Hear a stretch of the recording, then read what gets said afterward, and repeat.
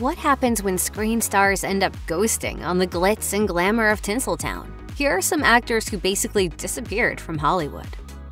Rene Russo seemingly came out of nowhere and planted herself as a steady fixture in such quintessential 90s movies as In the Line of Fire, Outbreak, Tin Cup, Ransom, and the steamy remake of The Thomas Crown Affair with Pierce Brosnan. When the 2000s rolled around, Russo's output became less consistent, and then, just like that, she vanished for 6 years after wrapping production on 2005's Yours, Mine, and Ours. She wouldn't appear on the big screen again until 2011's Thor, where she played Chris Hemsworth's Viking goddess mom, Frigga, a role she'd reprised 2 years later in Thor: The Dark World, and in 2019's Avengers Endgame, her most recent on-screen role. While rumors began to spread that Russo disappeared because of her bipolar disorder, she said she just genuinely needed a break after acting since age 9. If I'm playing another watered-down version of something I've already done, then just pass. As for what Russo did during her 6 years off, according to a 2014 interview with Showbiz 411, she's been gardening. She added, "And being with my daughter.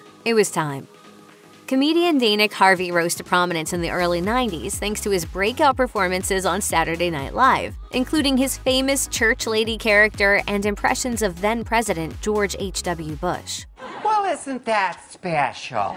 Carvey also starred in another notable sketch you might have heard of, Wayne's World. Carvey played Mike Myers' sidekick, Garth Algar, in 2 hit Wayne's World movies. Myers went on to even bigger showbiz success, but Carvey didn't fare as well. In 1997, Carvey's first attempt at a comedy series bombed on ABC, and he began having chest pains, which required heart bypass surgery. Afterward, something wasn't right. Carvey's pain continued because the doctor bypassed the wrong artery. Carvey successfully sued the surgeon for millions and donated the money to charity. By that time, Carvey had moved his family away from Hollywood to what he described to the Daily Beast as a small town with trees, and that's where the comedian decided to put his focus after his grueling heart ordeal. During a 2015 appearance on Pete Holmes' podcast, Carvey dubbed his disappearance from Hollywood as a halfway Rick Moranis. He's done some work, including voicing the basset hound Pops in 2016's The Secret Life of Pets, impersonating President Joe Biden on The Late Show with Stephen Colbert, and guest hosting Jimmy Kimmel Live in 2022. While the SNL alum is toying with making a comeback, he seems content focusing on his kids, who are up-and-coming comedians themselves.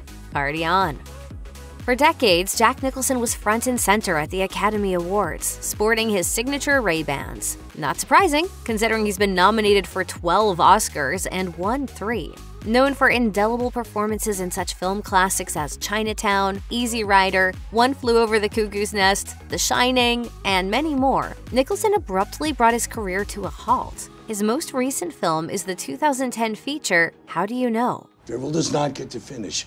Drivel gets interrupted. While Nicholson, who was born in 1937, never officially announced his retirement, that appears to be what's taken place. He didn't disappear completely, though. In the decade plus since his last film, Nicholson continues to sit courtside to watch his beloved Los Angeles Lakers. Sources told Radar in 2013 that he decided to step away from acting due to memory loss, and a subsequent Radar report offered unsubstantiated claims of dementia. In early 2023, sources told the Daily Mail that the then 85-year-old actor would no longer leave his Beverly Hills mansion, with friends reportedly fearing he may die a recluse after leading such a big, colorful life.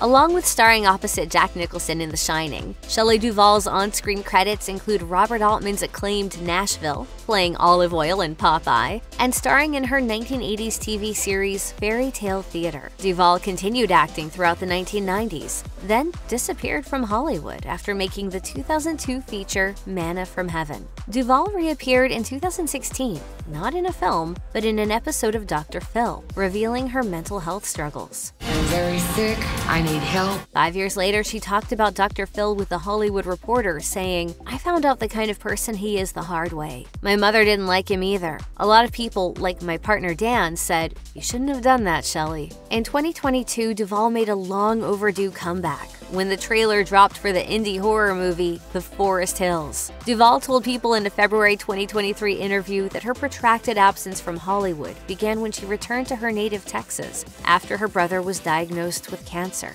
explaining, "It's the longest sabbatical I ever took. but it was for really important reasons, to get in touch with my family again. The then 73-year-old star also indicated that she was ready to restart her acting career, saying, "Jessica Tandy won an Oscar when she was 80. I can still win." Known for roles in such big screen hits as Beetlejuice, Thelma and Louise, A League of Their Own, and The Accidental Tourist, for which she won a Best Supporting Actress Oscar, Geena Davis's on-screen credits have been sporadic in recent years. During the 2010s, she starred in the short-lived TV series The Exorcist, appeared in a recurring role on Grey's Anatomy, guested in several 2019 episodes of Netflix's Glow, and appeared in the 2020 feature Ava, starring Jessica Chastain. Davis's absence from the screen hasn't been by choice. In an interview with The Guardian, she explained that roles became scarcer, saying, "As soon as I hit 40, I fell off the cliff. I really did." Speaking with Interview magazine in 2016, Davis said she'd prefer to wait for a good, meaty part than take whatever's offered simply to have a job, saying, "It's okay if it takes 2 or 3 years for something really good to come along, but I don't want to wait 10 years for something great to come along." She told Interview she wasn't thrilled with the way it had been working out, explaining, "It's maddening. It's so frustrating. It's completely embarrassing." However, Davis has other irons in the fire beyond acting. In 2004, the mother of 3 founded the Geena Davis Institute on Gender Media, with a mission to work within the entertainment industry to promote greater gender balance. Then, in 2015, she co-founded the Bentonville Film Festival, championing female, BIPOC, and LGBTQ+ filmmakers.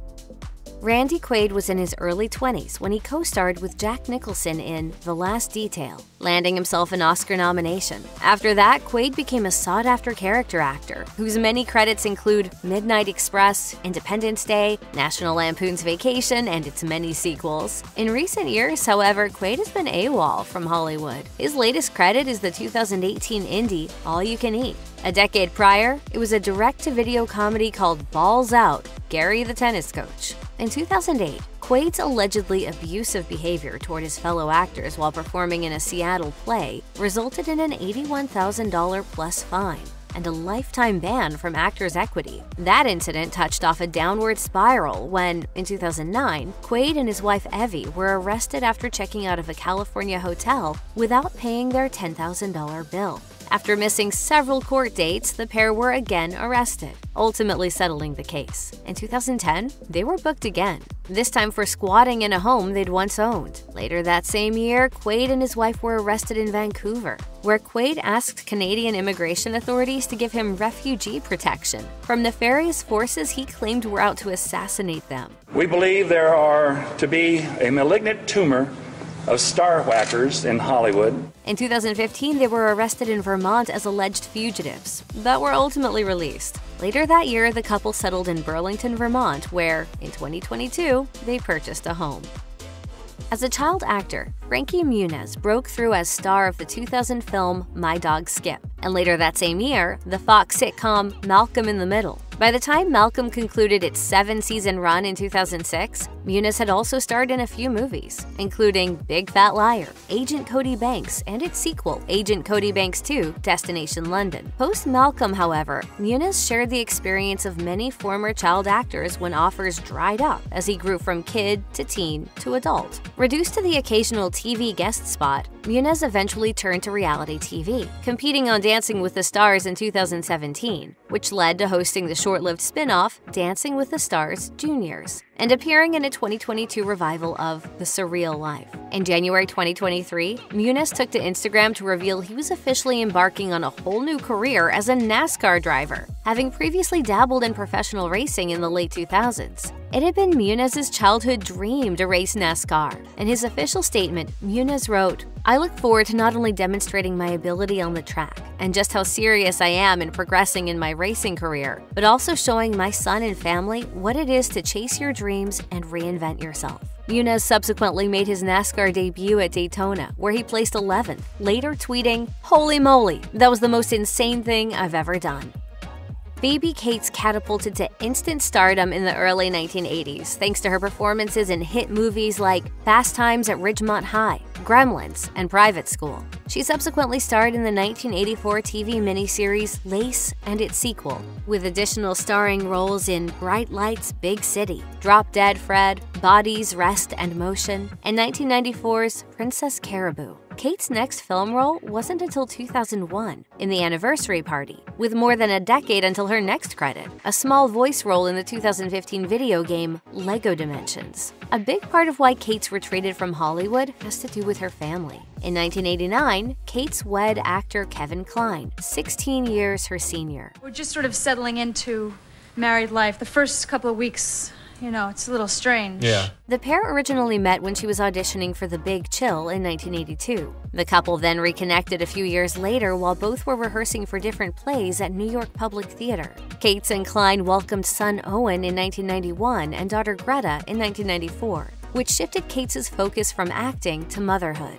In a 1998 interview with Playboy, Kline explained, "We have agreed to alternate so that we're never working at the same time. But whenever it's been her slot to work, Phoebe has chosen to stay with the children." In 2005, Cates branched out into the world of retail when she opened her gift boutique, Blue Tree, located in New York City's Upper East Side. Craig Kilborn came to prominence while anchoring the late-night edition of ESPN's Sports Center, a gig he held from 1993 until 1997. In 1996, he was tapped to host Comedy Central's new offering, The Daily Show. He remained there until 1998, when he was replaced by Jon Stewart. When host Tom Snyder parted ways with The Late Late Show in 1999, Kilborn stepped in, hosting more than 1,900 episodes before deciding to leave in 2004. In a 2010 interview with the Los Angeles Times, he explained how disenchanted he'd become with the 5-nights-a-week grind, saying, "I didn't leave to do anything else. I left to leave. I achieved my goals, and it wasn't all it was cracked up to be." I say I lost interest in the comedy of late night. I got bored of the comedy of late night. Meanwhile, Kilborn dabbled in acting, appearing in such films as Old School, The Shaggy Dog, and Benchwarmers. His most recent credit is a 2020 episode of the sitcom United We Fall. In 2010, Kilborn made a brief return to the talk show format with The Kilborn File, but it was canceled after a 6-week trial run. Nearly a decade later, Kilborn opened up even further about why he exited late night, telling the Philadelphia Inquirer, "Creatively, I lost interest. I just developed a specific, aristocratic comedic sensibility that didn't mesh with late night. Fortunately, I have an outlet for it with my personal life. And now, it appears, Instagram."